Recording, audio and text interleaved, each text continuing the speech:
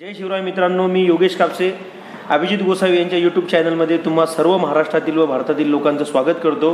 आज आपल्यामध्ये उपस्थितीत हातगड किल्ल्याचे वंश 13वे वंशज मनोहरजी देशमुख मोरे साहेब आपल्यामध्ये उपस्थित आहेत। आज त्यांच्याकडे जो आज छत्रपतींच्या काळामध्ये जो त्यांच्याकडे जे ताम्रपट आहे, स्वतः दस्तर खुद्द छत्रपती शिवाजी महाराजांनी त्यांना जे ताम्रपट दिलेला आहे आणि सगळा त्यांचा जो इतिहास आहे तो इतिहास आज तुमच्या पुढे ह्या यूट्यूबच्या चॅनलच्या माध्यमातून तुमच्या पुढे घेऊन येत आहेत। माझं नाव मनोहर हनुमंतराव मोरे देशमुख, हातगडकर, हातगड किल्लेदार श्री गंगाजीराव मोरे देशमुख यांचे 13वे वंशज। क्रोधी नाम संवत्सर शालिवाहन शके 1586 रोजी हातगड येथे जे छत्रपतींच्या काळामध्ये गंगाजीराव मोरे यांची स्वारी आलेली होती आणि त्या काळामध्ये छत्रपती शिवाजी महाराजांनी आपल्या गंगाजीराव मोरे यांना ह्या भागामध्ये मोहिमेसाठी पाठवण्यात आलेलं होतं। त्यावेळेला हातगड किल्ला हा अतिशय म्हणजे एक दुर्गम भागात असलेला या किल्ल्याच्या आपल्या ताब्यात असण्याकरता त्यांची स्वारी इकडे पाठवलेली होती आणि त्यावेळेला ते इथे आले होते। तर त्यावेळेला त्यांनी हा हातगड किल्ला म्हणजेच 1586 शके 1586ला हा ताब्यात घेतलेला आहे। क्रोधी नाम संवत्सर शालिवाहन शके या काळामध्ये त्यावेळेस त्यांनी तो किल्ला ताब्यात घेतल्यानंतर त्यांनी छत्रपती शिवाजी महाराजांनी हे ताम्रपट त्यांना आणि 12 गावची जहागिरी बक्षीस दिलेली होती। स्वतः छत्रपती शिवाजी महाराजांनी दिलेला आहे। हे म्हणजे गंगाजीराव मोरे देशमुख हे कायम सदनी सुभेदार हातगड दुर्ग येथे कायम सदनी सुभेदार झालेले आहेत। त्या कारणाचं हे ताम्रपट आहे व त्यांना 12 गावची जहागिरी देण्यात आलेली होती।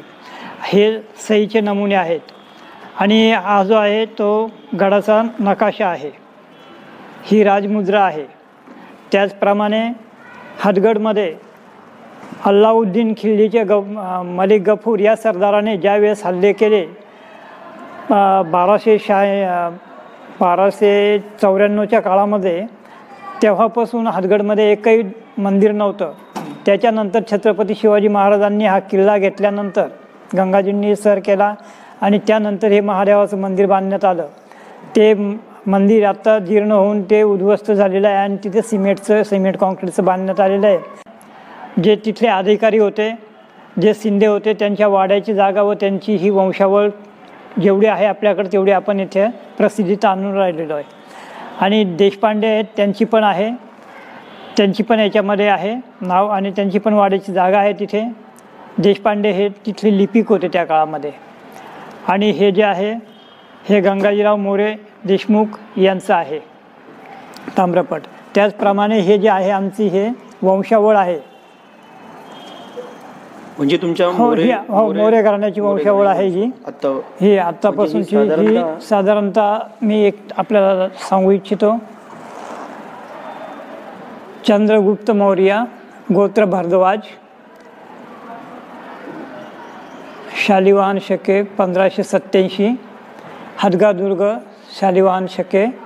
गंगाजीराव हे मूळ पुरुष आहेत, त्याच्यानंतरची ही जी सर्व मंडळी आहेत त्यांचे हे शालिवाहन शकेप्रमाणे हे आलेले आहे। आणि गडाच्या पायथ्याशी जे त्यांचा वाडा आहे त्या वाड्याचे हे मोजमाप आहे आणि तो नकाशा आहे त्याच्यावरती।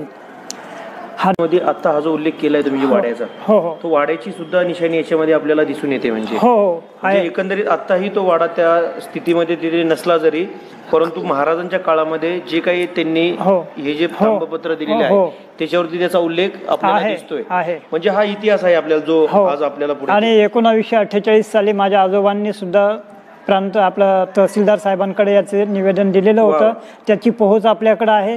1968 साली सुद्धा आपण यांचं माझे वडील म्हणजे हनुमंतराव बाजीराव मोरे देशमुख यांनी ग्रामपंचायतमध्ये ठराव केलेला आहे। आणि त्याच कारणाने आपण आज म्हणजे सरकारी कलेक्टर साहेब यांच्याकडे सगळीकडे आपण कागदपत्राची पूर्तता केलेली आहे। पुरातत्व विभागाने आपल्याला साथ दिलेली आहे त्याबद्दल आणि वन विभाग पण देऊन राहिलेला आहे।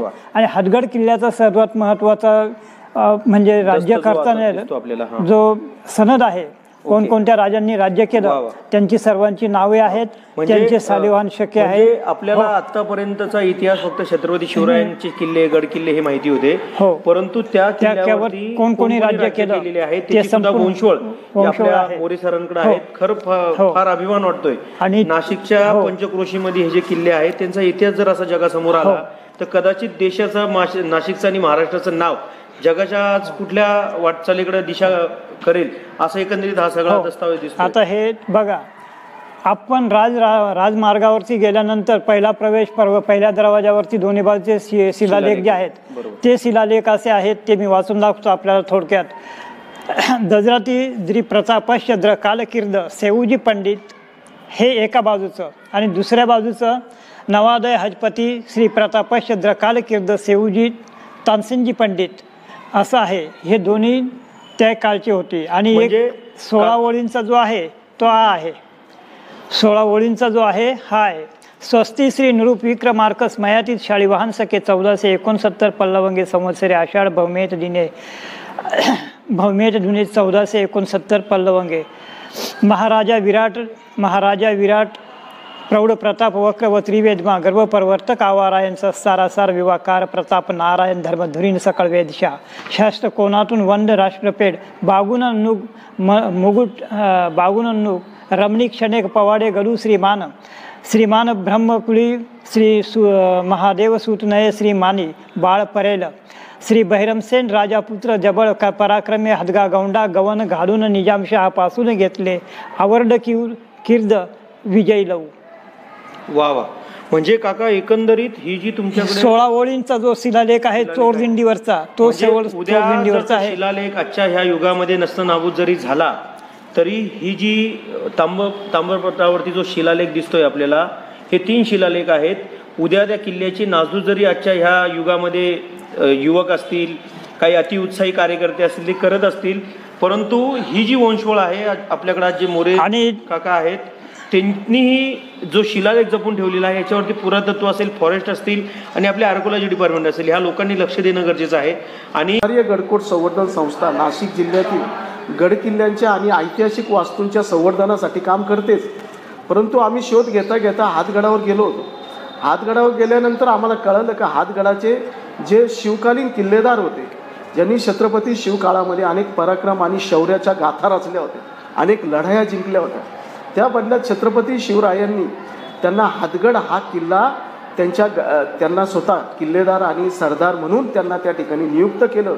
हातगड किल्ल्याचं किल्लेदार केलं, 42 गावची सरदारकी दिली, 60 एकरहून अधिक त्यांना जमीन दिली आणि त्यांना तिथले अधिकार ताम्रपटाच्या माध्यमातून आणि लेखी पत्राच्या माध्यमातून मोडी लिपीच्या त्यांना प्रदान केले.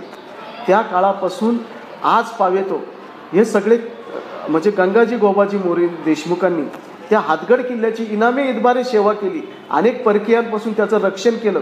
आणि हे सगळं करत असताना त्या शूरवीराला लढता लढता हातगड किल्ल्याच्या पायथ्याला एका रणभूमीवर ते गतप्राण झाले.